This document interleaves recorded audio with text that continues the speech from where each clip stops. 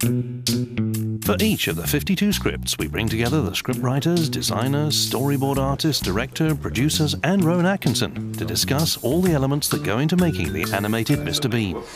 So let's start. Should we start with the designs? She's called Roxy, isn't she now? And we should be getting a new version. It's still a rough version of the song, which Howard's recorded.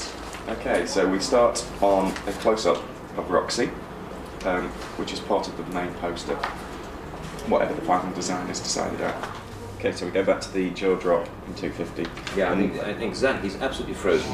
Yeah. 247, 250, 251, 252, it's just the same. And then he just falls out of frame. Right.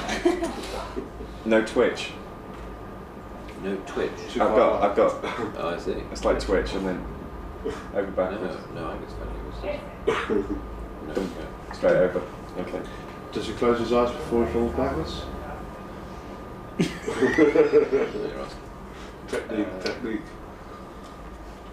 No. Would it be in character for him to close his eyes before he falls backwards? No. Just sort of. Just roll slightly. I don't know. Oh yeah. It could I could just make him, you know, stiff as a board, basically. Yeah, I think it's funnier if he doesn't close his eyes.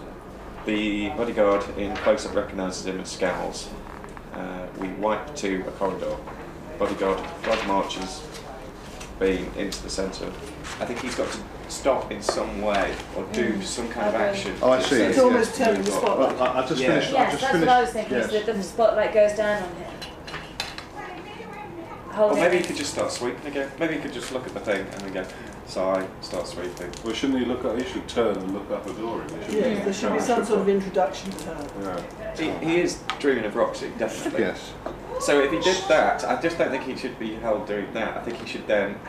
I think he should put it upright and lean on. I think he should put the broom upright, put his hands on top of the broom. Dreaming. And, you know, do that kind of dream. And if only. And, you know, you kind of drift into him and it flares, or whatever beautiful way you want to go The into spotlight, an I image. think, will maybe come down as we start travelling up, and then it's on there. Sorry, you say it's a broom rather than a mop? Yes. Okay. Only to. I mean, actually, here it doesn't matter. I mean, here it could be the nearest thing, you know, to hand for Bean, and the hairstyle thing is a nice.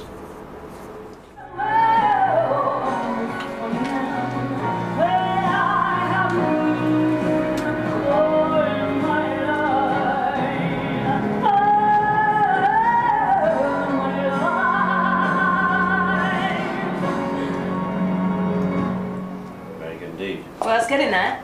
I still think we can do one more, but... I mean, I would love to hear the phrase, where have you been, more often, actually. I mean, I think... Oh, sorry. Because I feel as though that to me possibly should be at least the perceived title of the song. I mean, I mean, we don't have to change the lyric much of it at all. At the end there, my funny man, where have you been all my life? Where have you been should be the last line that she sings, you know what I mean? And where have you been, maybe instead of that, all my life as well, after the second verse. And also somehow actually the way the music is phrased and also the way she's singing it, she doesn't put much emphasis on been. It's almost a bit of a down moment. Where have you been? She's singing, whereas you feel, where have you been? And so he can pick up on that. I feel as though, yeah, exactly, to really... We probably underplayed it a bit for that very reason of not going, it's a song for him. Yeah, yeah. But we can push that more.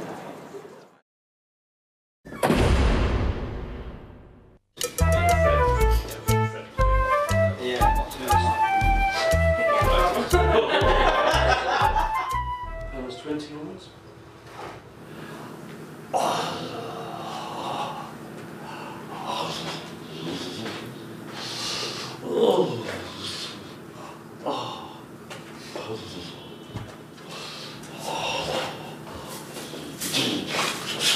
That's what I did.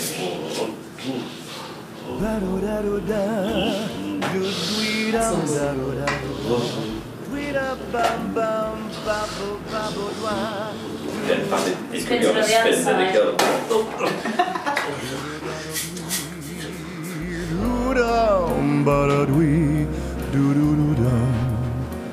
Bleeding then sing to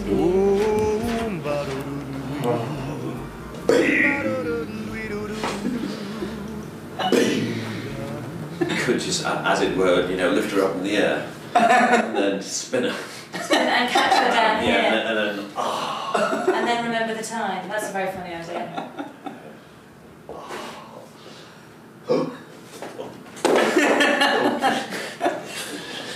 Okay, thank you. And again.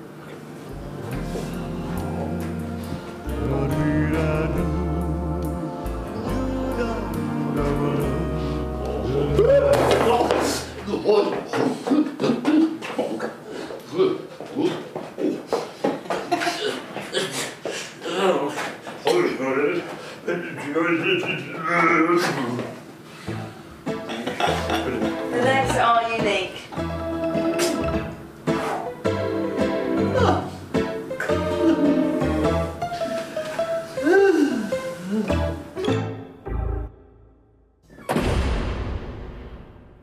The first stage of the process was to get the scripts, and then to get the storyboards based on the scripts, which are drawn up by the artists at Richard Purdham's, and then we would record to the storyboards, and it was actually with Rowan. The sessions would be going through small sections, and him actually having done some live action film stuff for the animators.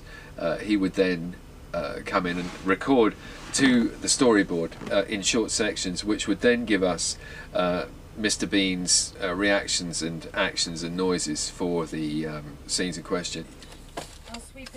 You imagine that you hear her singing "Where Have You Been" twice again from under the stage, and almost nostalgically I think, oh, Bean, and then dancing with the broom underneath the stage, only to be confronted by a horrific clown-like prop, which makes you jump, fall into a pile of boxes, and then a mother goose hen lands on your head, and you blindly stagger around and press a lever. Right, okay. Rolling. 26A autograph panels 323 to 334. Take one. Bean. Bean.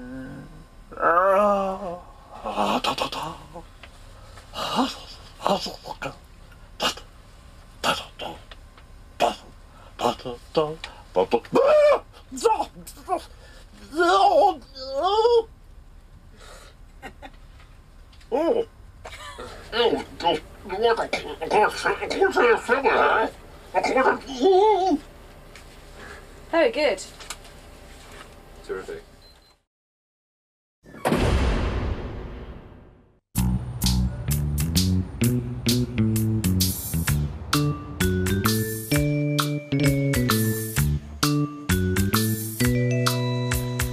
Once we produced the storyboard and the designs and everything in terms of our side of things, we would send Varga, the production studio on Mr. Bean, we would send them a large box full of all the reference material that they would need, and it was something rather like this, and in it would be essentially the Bible for that particular episode, and they'd receive a storyboard, very detailed storyboard with dialogue and any particular notes that they might need.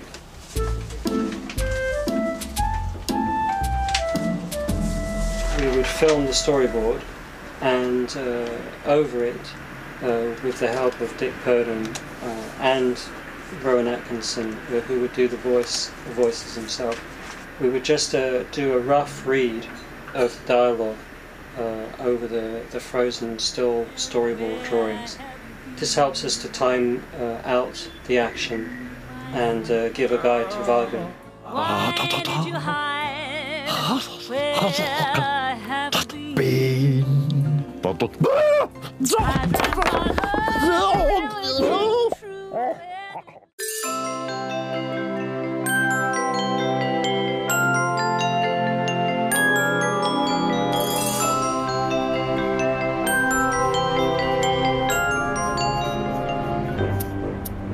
my job is I get given keyframes and I have to sort of create a mood and the colour, basically choose the colour for each keyframe. I'd use various things for this. Is the interior of an apartment store, so we wanted a sort of 70s sort of John Lewis feel to it.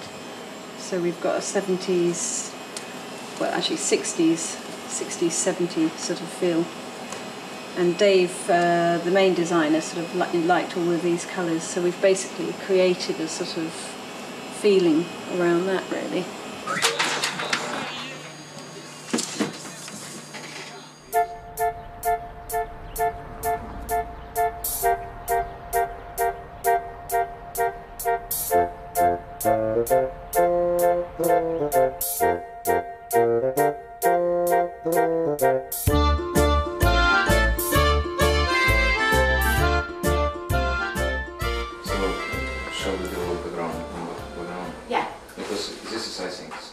Here, the series director meets with Claudia Lloyd to discuss any problems in translating the story into animation. Only because whenever he brings his hand to his mouth, he feels like he's thinking. And this should be...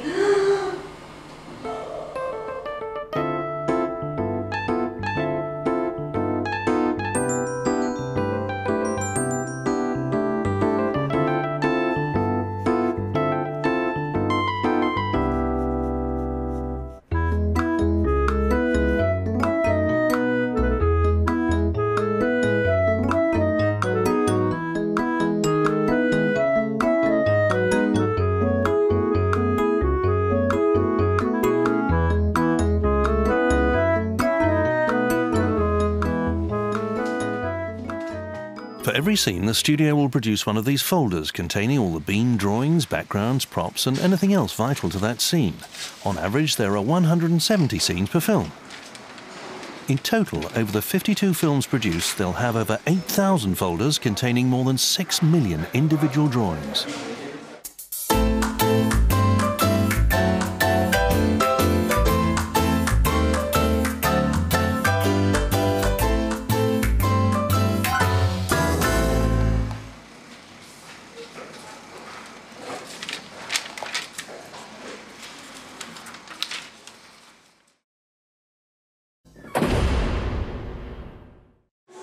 Like that? Yeah, I know. Backstage.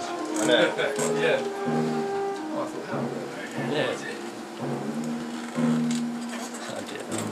I watch the whole thing through in one go without stopping. And then when I've done that, I then go through it in tiny bursts, going through it little minute by minute by minute by minute. I make a list, an enormous list from start to finish of everything that happens in it that I think I might have to respond to. So, you know, he walks out the door there, his hands move across there, from there to there, and I know that exactly where in time that's happening. Well,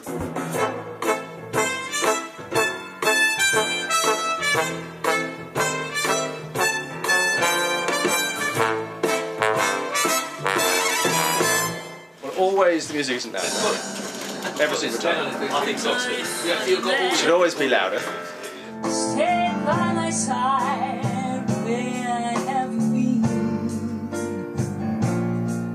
My funny man, why did you hide? Where have you? I ran my love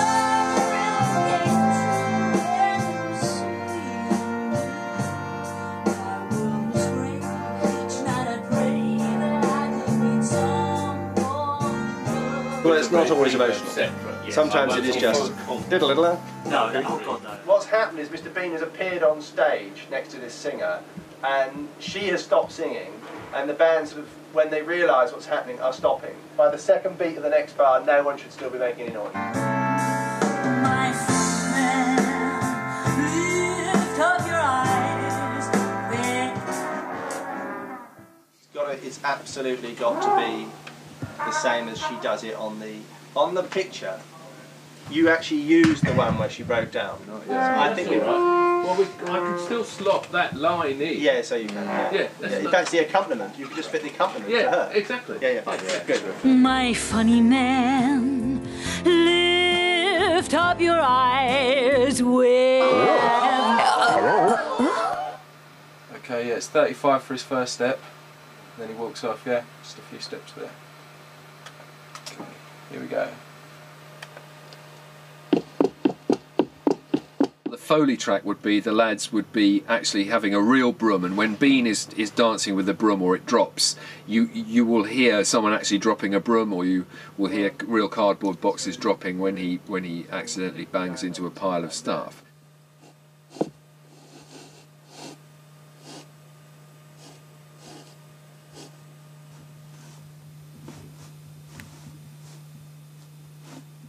These lovely ones here. And then you get wickets as well. We had kind of two areas going on where the sound was being developed. We had Fitzrovia, where the Foley was being done, and very skilled business of putting in sound effects to match the action. And then I'm going away and on another location I'm actually trying to make the big set piece effects. By the time she says Roxy, sorry, by the time she says Roxy, they're at your low level.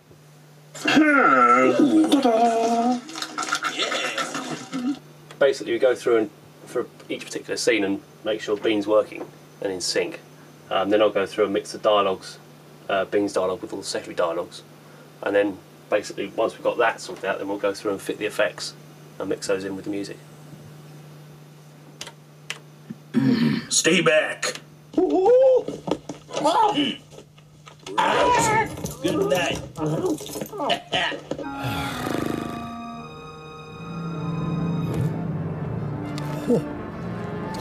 Wait a minute. Well. Sounds like a jazz band unless it's up appreciably. Tune up, applause, show. Yeah. That would be logical. Yep.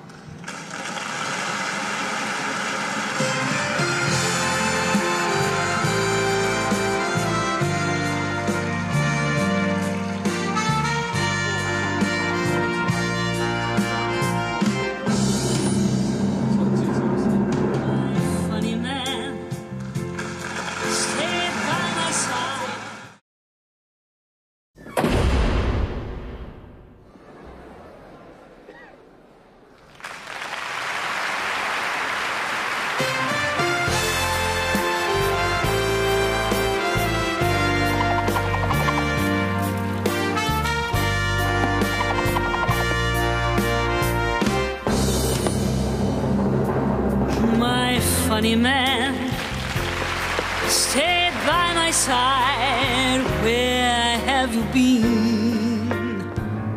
Bean. My funny man.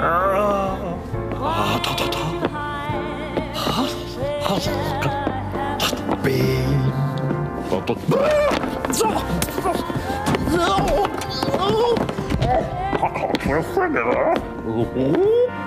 My world was grey. Each night I'd pray.